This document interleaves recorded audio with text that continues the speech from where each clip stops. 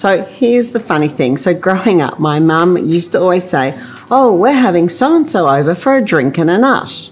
Yeah, you heard me, a drink and a nut. So when we published our last cookbook, the Monday Morning Cooking Club, Now for Something Sweet, we've got one savoury chapter in it and we called it A Drink and a Nut.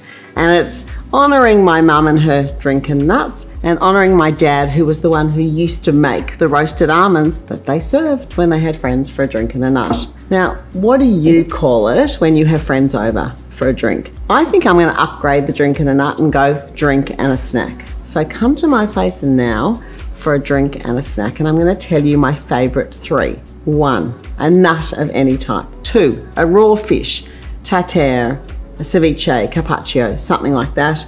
And finally, which I always love, is either a pastry bought from your local patisserie or something you've whipped up in the freezer, ready to cook as soon as your friends walk in. And we're going to start with the nuts. If you want to keep it simple, nothing beats roasted, salted pistachios in the shell, but let's take it one step further with caramelised spicy nuts. So first, I've got equal quantities of my favourite 3 nuts, cashews, almonds and peanuts, into a heat-proof bowl. We're going to make a caramel with the sugar and the water. Stir it over heat till the sugar dissolves and then let it simmer till it goes brown. Then we're going to add butter and sriracha, carefully because it will spit, and stir that until it's well combined. Then I'm going to take it off the heat and I'm going to add the salt and the baking soda till it froths up. I'm pouring the spicy caramel over the nuts and mixing it well and tipping them onto a lined baking tray. I'm just spreading these out so they're in one layer. The spicy sweet smell of this is just too much. My mouth is watering like mad. I can't wait to dig into these. I'm going to set the timer for 30 minutes and have a look. Now to the raw fish. This is a dish that you can whip up so easily. Grab your fish on the way home, pick up a bunch of chives and fennel and everything else you've hopefully got in the pantry. This is my Salmon Carpaccio that's going to take you to summer in Italy. I find it easiest to go to the fish markets or your local fishmonger and ask them to give you some sashimi, salmon or tuna, and then put it all out on a platter just like this. And now we're going to start with all the added goodness. Starting with some anchovies, which I'm just going to mush up with a fork. Anchovies add a really great flavour and this level of saltiness that you just need. And if you don't love anchovies, you won't even notice they're there. Don't leave them out. So I'm just going to sprinkle this all over. Now some baby capers or big capers chopped up, as you wish. Sprinkle on top. I've got some fennel. I did it in the food processor or do it on a mandolin, really finely shaved, tossed with some lemon juice and olive oil.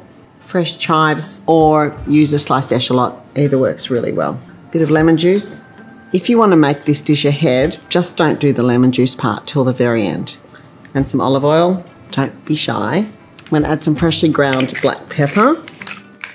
And a little bit of the, I don't usually like these, but on this they look really good. They're the fronds from the top of the fennel. And if you've already chucked them out, don't worry about it, just skip it. But they do look nice. And that is it. Super easy. Serve it with golden, super crunchy toast. My third favourite snack is, of course, a pastry. And if you want to go all out, make it from scratch. Make the pastry, have them ready in the freezer. Friends walk in, pop the pastries in, and they're ready in 20 minutes. This recipe is from this book that I spoke about earlier, Now for Something Sweet, in the savoury chapter. And it uses one of my favourite all-time pastries, a sour cream pastry from Marika Brugman back in the day. You can read all about it in the book. 3 ingredients in this pastry: flour, unsalted butter and sour cream. Putting the flour into my food processor and my butter. Trying to get it to like a breadcrumb consistency. Once it's there, I'm going to throw in the sour cream. I know people are really afraid of making pastry, but I urge you to try it because once you do it, you'll never look back. Quick knead on the bench just to make it smooth. Pat it out into a disc, wrap it up and let it rest in the fridge for about 30 minutes. And then you're ready to roll. So the pastry's now been resting for half an hour and I'm ready to roll it out. Cut it in half, flour your bench, We need to roll it into a large rectangle. I'm really feeling the pressure here because it looks nothing like a rectangle, and I'm standing here thinking, how the hell am I going to make this into a rectangle? But you know what? Let's have faith, okay? I think it's going to happen. This is the most beautiful, beautiful dough to work with. You can see, no tricks here, just a really supple, soft dough that rolls out like a dream. Okay, that's good enough. It's almost a rectangle. So I've got half my pastry and I've got my favourite anchovies. I'm going to cut this in half. Now I'm going to take my little anchovies and I'm going to lay them like this, side by side. Just leave a little gap in between, concentrating really hard here to make them look perfectly lined up so that you'll see how easy it is to roll these little babies. And then I'm going to take this bottom half and I'm going to gently lay it on top and just join them in between, like seal them in between each anchovy. And I'm just going to take my knife and cut right in the middle. So you can see I've got nice little parcels of pastry, anchovy pastry, and now we need to make twists. So with lightly floured hands, if you need to, twist it like that and seal it shut and put it on your tray. And that's it. I can hear you all sitting there saying, I can do that. Like, you really can. And it looks so impressive and it's quite simple. The beauty of these is that you can put them on the tray, pop this tray as is into the freezer, and once they freeze solid, put them into a snap-lock bag. And then next time people pop in, they're ready to bake. It's unreal. Into the oven, 20 minutes. If you're a martini drinker, it's really good to know how to make it at home. So I'm making my favourite, an extra dirty vodka martini, and the dirty just means it's got olive brine. So start with your cocktail pitcher, half full of ice. I'm going to add a nip of the vermouth. Give it a little stir and discard. So what we've pretty much done is coat the ice in the vermouth. Next I'm going to add some vodka, 1 nip of olive brine, just stir, let it sit for a minute. Stir, let it sit for a minute. You've got to get that perfect point of dilution. Next, got my martini glass chilling, tip the ice out. My glass is lovely and cold. Already looks really good. The colour is perfect from the olive brine. 3 olives. It's got to be 3, that lucky number. And that's my absolute favourite extra dirty vodka martini.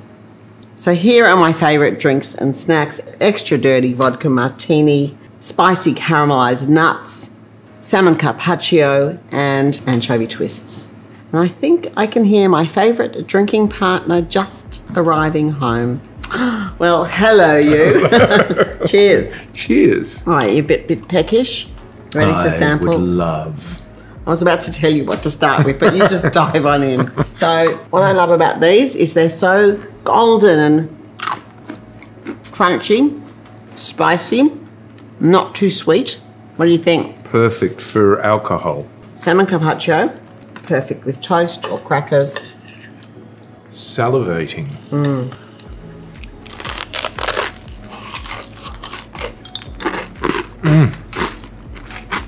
So good. The crunchiness of the toast is such a good pairing with this slightly oily salmon. The lemon and the acidity of the fennel, the freshness of the chives, the saltiness of the capers and the anchovies. It's just a good combo, isn't it? Perfect. You haven't had these for ages. They're really one of my favourites. Tell me what you think. Yum. The pastry is extraordinary. The buttery, slightly flaky pastry with that salty anchovy inside is such a good combo. It's really a winner. And remember, you can bake it straight from the freezer. Gotta finish that. Thanks.